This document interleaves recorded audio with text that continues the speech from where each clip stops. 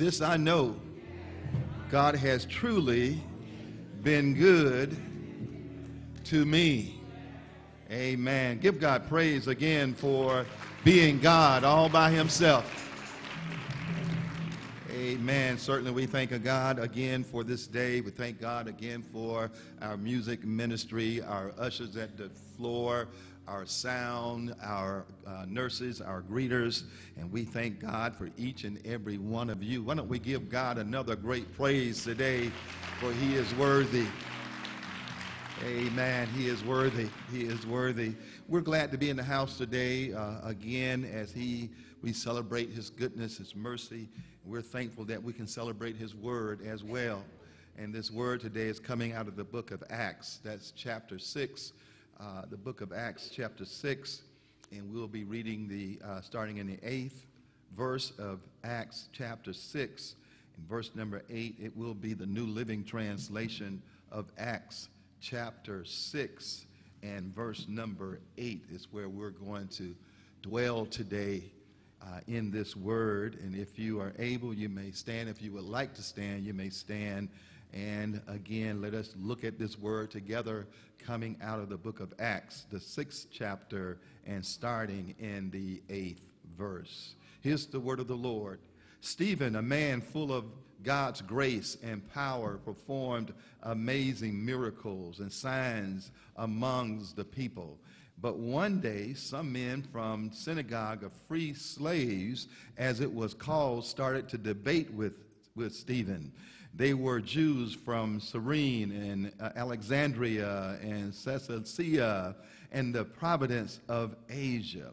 Now, none of them could stand against the wisdom and the spirit with which Stephen spoke.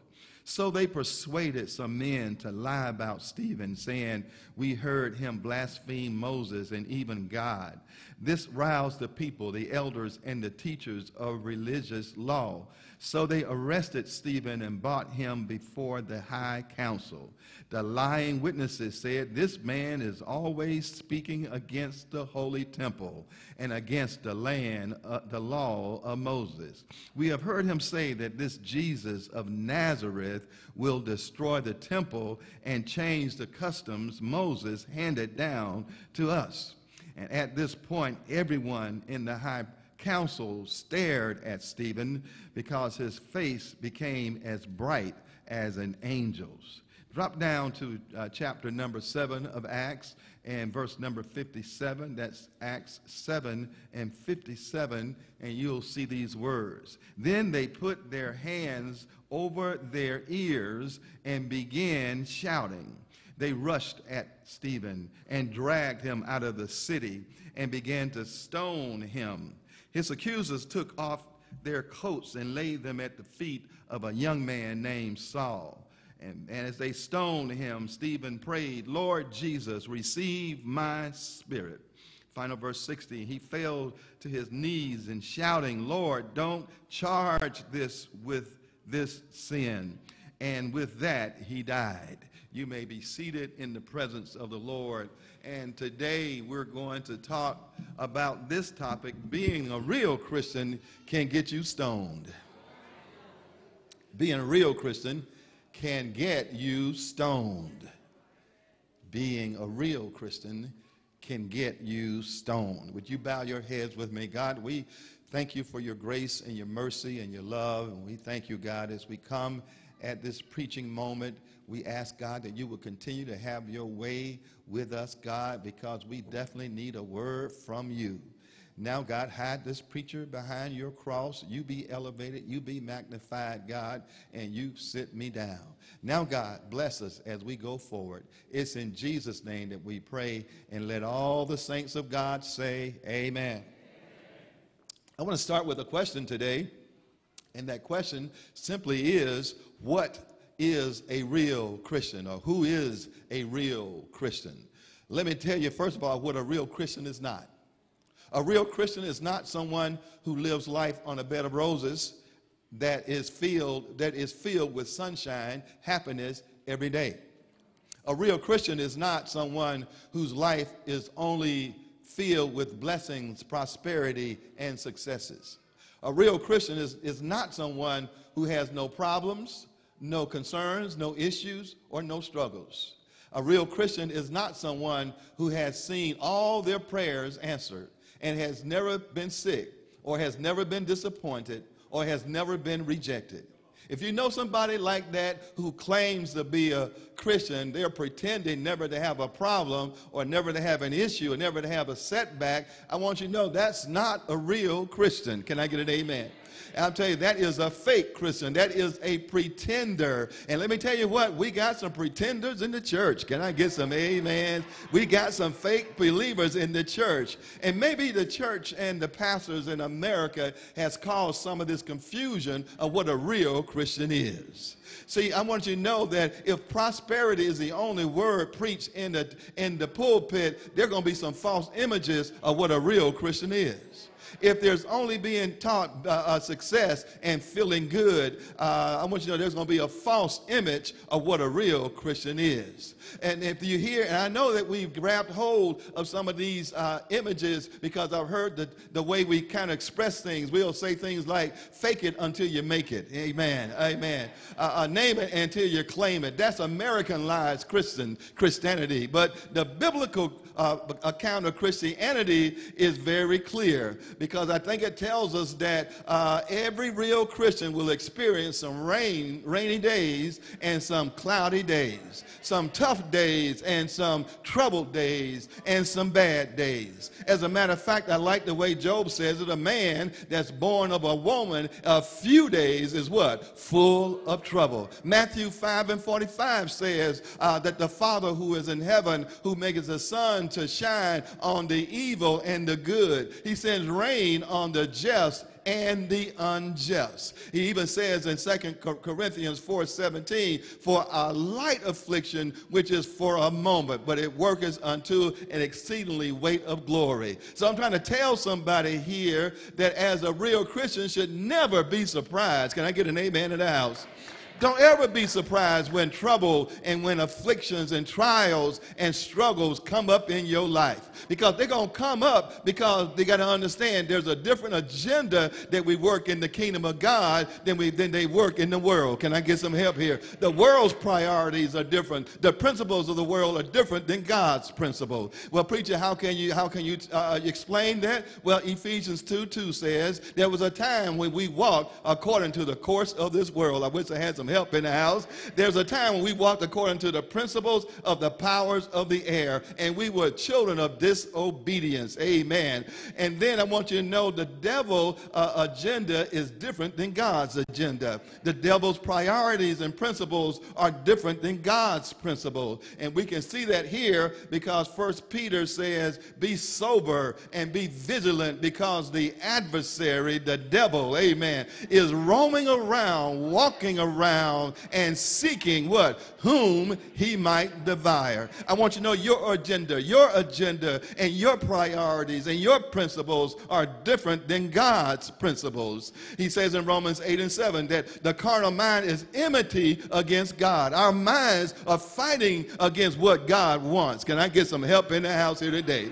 And real Christians ought to understand that there's a tension going on. I can't get no help here. There's a tension between the world and God, the devil and God, and flesh and God. And I think real Christians need to understand that that tension comes when we have to make a decision. Can I get somebody in the house? When we got to make a decision, are we going to trust God? Are we going to live for God? Or are we going to turn our backs on God? Amen. Will you tell the truth and not tell a lie to save your own skin? Will you be true to your marriage, or will you tip out?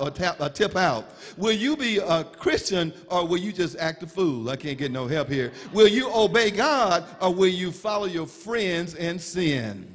What I believe the Lord Jesus tells us this way. He says, I want to tell you there's some tension going on that's going to happen because there's a difference in the way I think and the way the world thinks. Amen. And Jesus says in Matthew 10:34, think not that I have come to send peace on earth. What? What you saying, Jesus? No, he says, I came not to send peace, but I came to send a sword. For I am come to set a man at variance against his father, a daughter against her mother, a daughter-in-law father-in-law against her mother-in-law, and a man's foe shall be of their own household. And he that loveth his father and mother more than me is not worthy. If he don't take up his cross and follow me, he is what? Not worthy. And I came to tell somebody here today, Stephen wanted to talk to us. Anybody want to hear from Stephen? Anybody want to hear from Stephen? He's going to try to get some things right in our minds, because we got to understand tension can cause us to be stoned. Amen. Tension can cause us to be persecuted and can lose some friends. But anybody say, I'm going to go all the way here today. I came to let the devil know I ain't scared. Amen. I came to let the people know I'm not scared, but I'm living for the Lord. And I believe this first thing that we'll learn from Stephen is right here. It says real Christians must be full of the Holy Spirit. Somebody say full of the Holy Spirit. Look at verse number 8. It says, Stephen, a man full of God's grace and power, none of them could stand against his wisdom and his spirit was when he spoke. In other words, Stephen was a man filled with the Holy Spirit. How do we know he was filled with the Holy Spirit? Well, go back and look at Stephen's resume. This is not the first time we see Stephen, because in Acts 6 and 5, it says when the apostles needed to find somebody to wait on tables, they began to look amongst themselves. And it says in verse number Acts 6 and 5, and they chose Stephen, a man full of faith in the Holy Spirit. Amen. So this man was chosen because he became a deacon, and he was responsible for serving tables. But can I tell you right now, Stephen was not only a deacon. Do you know you're just not only a member? Do you know that we are not only just here as believers, but now, the thing about Stephen, not only was he a deacon, but he was filled with the Holy Spirit. Oh, I know I got to go somewhere here. And he became a Holy Ghost witness. Amen. And so how do we know that that's what happened to Stephen? Well, Stephen might have was there when Jesus said, you shall receive power, and the Holy Spirit is going to come upon you, and you're going to be a witness to me in Jerusalem, Judea, and Samaria. Stephen was there when the day of Pentecost came. It fell upon all of the people, and suddenly they heard a sound from heaven that would sound like a rushing mighty wind, and it filled the house, and the Holy Spirit sat upon them. But what I like about Stephen, after he had that great worship experience, he didn't go home and sit at his comfort table and look at the TV all week long or go to his workplace. But I believe Stephen did something different. Stephen opened himself for the moving of the Holy Spirit. All right. Preacher, what I'm trying to tell you that you have to open yourself up for the Holy Spirit to be used in you. It's not just coming to church and having a spiritual experience. The question is, what you gonna do when you get home? Amen. What you gonna do when you get on that job tomorrow? What you gonna do when you got to deal with that supervisor who is on your back? Amen. What you gonna do with that wife who's ready to cuss you out? I can't get no help here today, but I need you to know that is when the Holy Spirit has to begin to take its shape and its form. And so Stephen allowed the Holy Spirit to work inside of him, and Stephen became a man of power, of grace and wisdom and boldness. And I believe that that's what the Lord is trying to tell us. If you really want to be a real Christian, you got to open yourself up to let the Holy Spirit take its shape and its form in you. You have to understand that's why we're fasting and praying. God, we need more of your Holy Spirit. Amen. I know I got some different other things going on. I know I got some stuff going on in my family. I know I got some things going on in my job. But what I need is more of your Holy Spirit. God, I tried to do it on my own. I tried my own ideas. I even went to my friends, and my friends couldn't help me, because what I really need, I can't get nobody in the house to say amen. What I really need is to have the feeling of your Holy Spirit. Because when your Holy Spirit comes, it gives me power. Oh, yeah. You can't do nothing without power from the Almighty God. And so I'm glad to know that, and so ain't no sense in you calling on the name of the Lord and asking for the Holy Spirit if you're going to sit down and if you're not going to do anything. Amen. If you're going to sit back and relax, let me tell you something. You don't need the Holy Spirit. Amen. If you're going to settle with the status quo, if you're going to continue to moan and groan and complain, what in the world you need the Holy Spirit for? But the Holy Spirit want to come to some people who can say to themselves and say to their situation, that's what I'm going going to be a witness, amen, because I know I got some power because the Holy Spirit is upon me. And when I go to my job, I got power. When I go to my house, I got power. When I go to the community, I got power. And preacher, who are you going to declare that you got power? Well, I'm going to declare that problem, amen. That problem, I need that problem to know I'm declaring that by the power of the Holy Spirit, you don't have any dominion over me, because I understand that if I got a problem, I can go ahead and thank God, because weeping may endure for a night, but the solution, I can't get no help here. Weeping may endure for the night, but the place where I'm going is going to come up in the morning. Weeping may endure for a night, but when I wake up, I'm going to know what I'm going to deal with that situation. Weeping may be coming in the night, but joy cometh in the morning. And so I don't have to, I can witness to that financial lack. You got to get out of here, amen. Because I understand that my authority comes from Philippians 4:9. But God shall supply all of my needs according to what? His riches in glory. Sickness, I can tell you right now, in the power of the Spirit that lives on the inside of me, I've got the authority to let you know that the Lord sent his word to heal me, amen. So I'm not worried about what may be happening. And even if I got a witness to depression, I know we got some people in the house here, you look really nice, but on the inside, we really could tell your story. If your mind begin to go ahead and talk out loud, amen, we'll find that some people here that are down low, amen, something done happened before they got to the church today, and they got some depression. But can I tell some people, you better declare and witness to that depression, you cannot bother me, because I'm filled with the power of the Holy Spirit.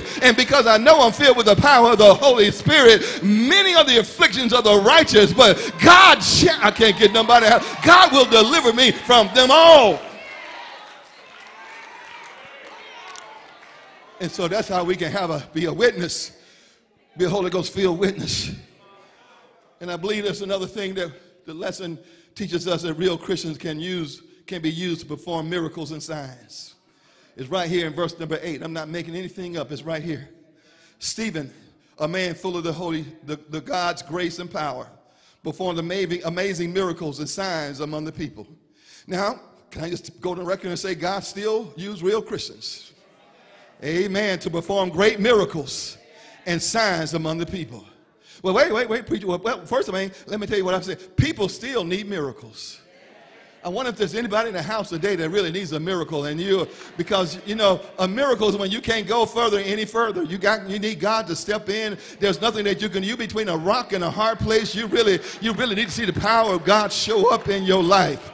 And I need you to know today that miracles, yes, God can perform miracles in many ways. He can perform miracles through the doctors. We know that through the hospitals. We know that even through bankers and through friends, they can bless you. God can use anything and anybody to bless you. But what about those miracles we saw in the Bible? Amen. When God said, listen, right here on the spot, he said to the blind Bartimaeus, you are healed. To the woman who had the issue of blood, he stopped her blood right there. The leopard and the deaf and dumb, the Lord spoke to her. And so my question is now, we know God hasn't changed. Can I get some amens in the house? Well, amen. We know that there's still a need. Anybody know there's still a need for miracles? A miracle in your house, a miracle with your spouse, a miracle where we know that we still need miracles, and we know God hasn't changed. He's the same yesterday, today, and forever. He says in Malachi, God does not change. Amen. Well, if we still need a miracle and God hasn't changed, then that means that we must have changed. Amen.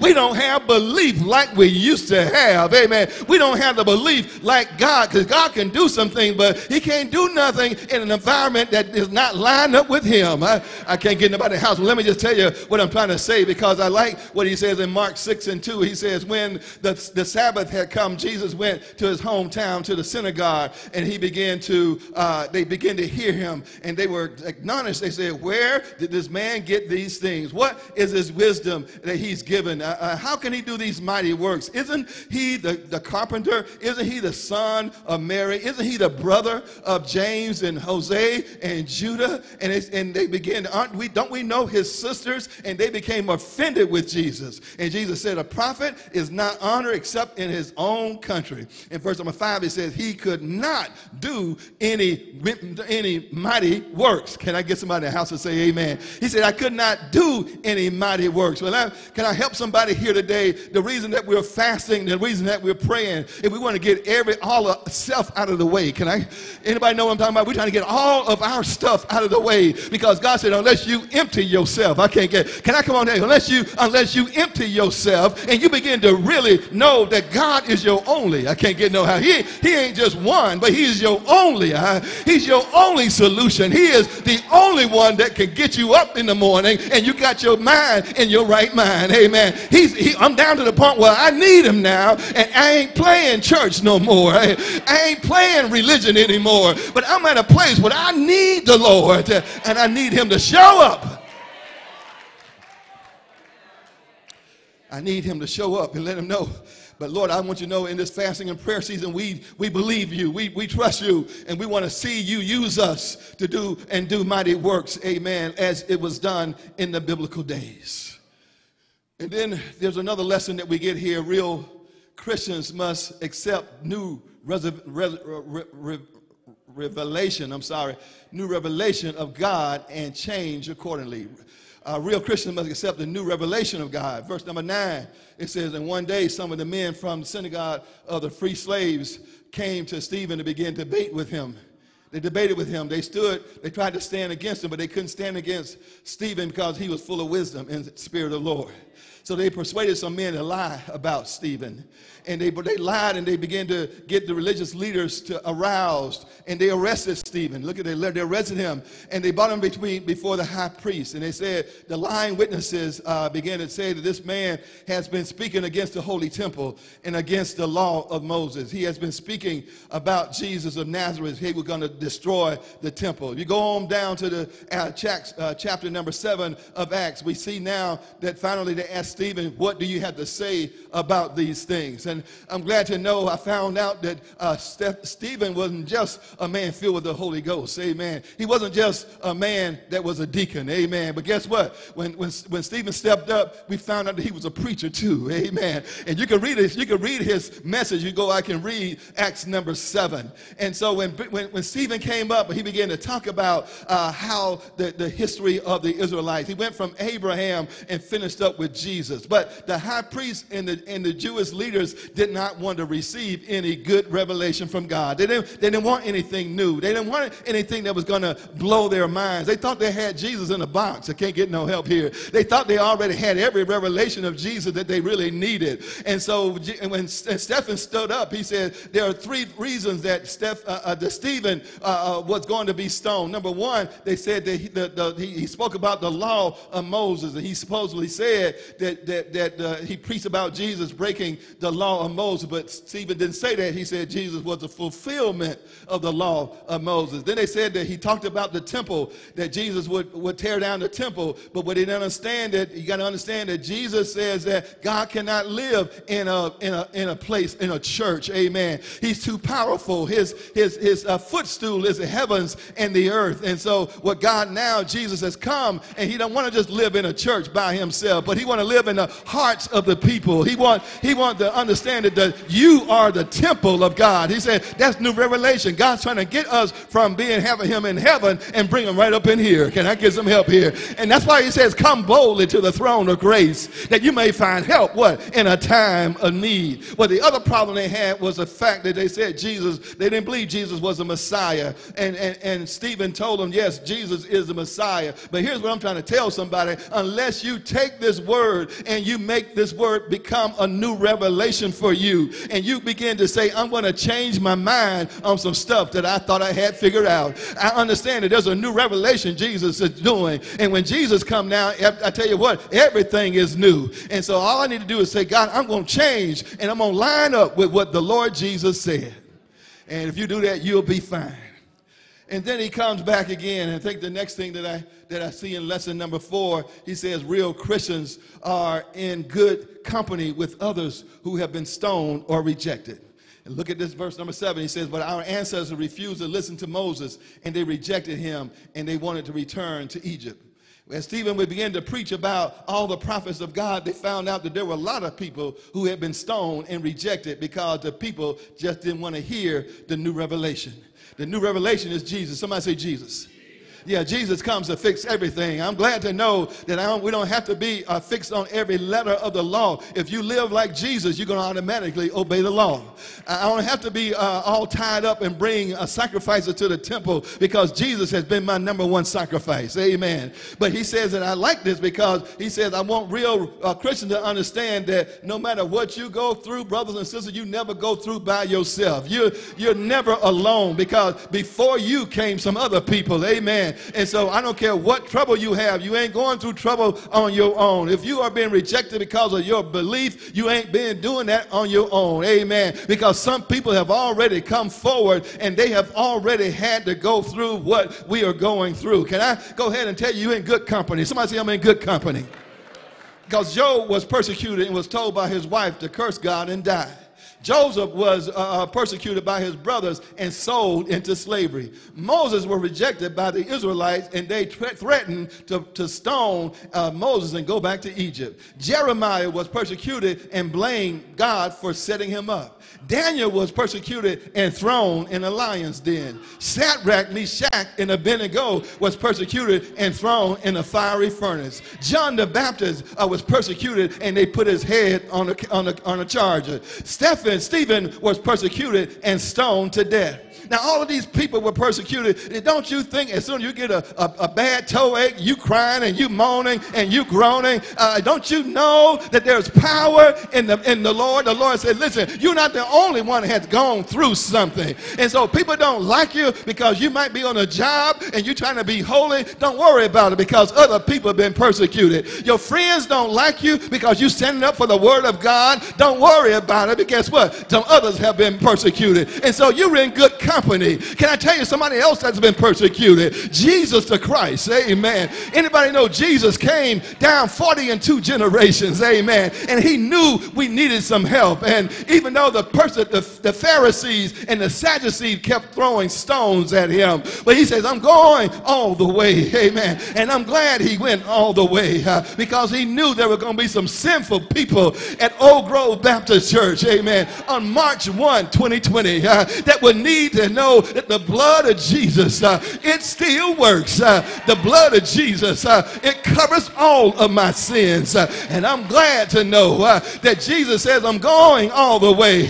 You might stone me, but that's all right. You might put me down, but that's all right. And yeah, they hung him on the cross. You know the story. They nailed his hands and they nailed his feet and they pierced him in his side and he died. But can I tell you some good news? Because I need somebody to know that when the Lord Jesus, when he died, it wasn't the end of the story. But so early, somebody say early one Sunday morning, he got up with all power. And I'm glad that I'm here today to celebrate his power. And so, my final point is that real Christians, when you're stoned, you need to know the chief cornerstone will give them the victory. Will give you the victory. Acts 7:54. The Jewish leaders were infuriated with Stephen. They shook their fists at Stephen.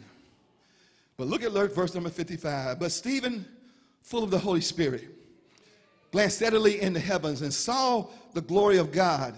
And he saw Jesus standing in the place of honor at the right hand. When I read that, I thought about that, and I say, they saw Jesus standing. Because everywhere else in the text, when I read about Jesus in heaven, he's sitting. Colossians 3:1 says, if you then be risen with Christ, seek those things which are above, which Christ sitteth on the right hand of God. Hebrews 1:3 says, Jesus sat down on the right hand of the mighty on high. Hebrews 12:2 says, looking unto Jesus, who is the author and finisher of our faith, who sat down at the right hand of the throne. Revelation 5:1 says, I saw in the right hand of him that sat on the throne. I want you to know, well, why in the world would Jesus be standing?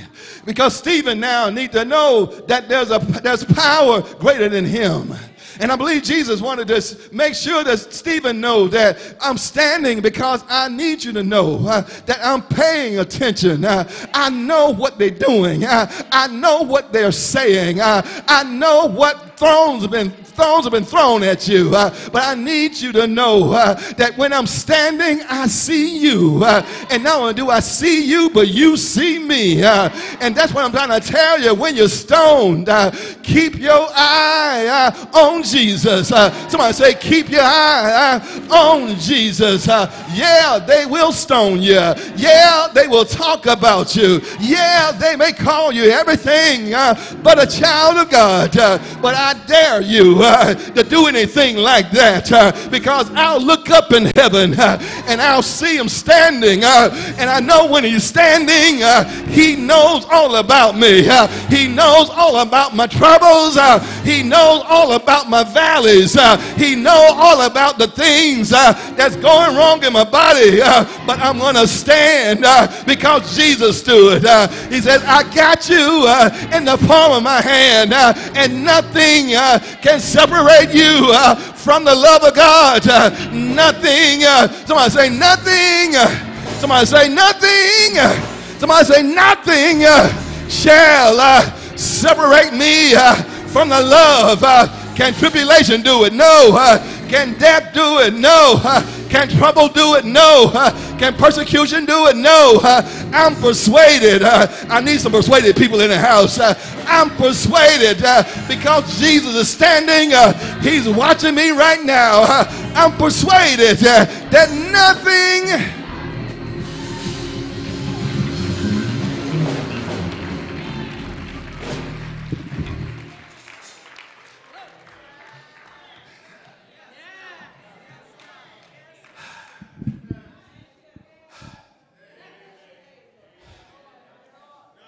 nothing. But let me just tie this up. So he says the chief cornerstone. Let me just finish this up, because in the chief cornerstone, I got to introduce who that is. And you're looking at 1 Timothy and 1 Peter 2, and he says there's a living stone rejected by men but chosen. And he says, as now we are living stones. And I need you to know, he says, behold, I lay in Zion a chief cornerstone. And this chief cornerstone has now set me free. And guess what? He has given me something new. I am now of a chosen generation. I'm now of a royal priesthood. I'm now of a holy nation. Now I know who I am. Go ahead and give God praise. I'm done. Amen.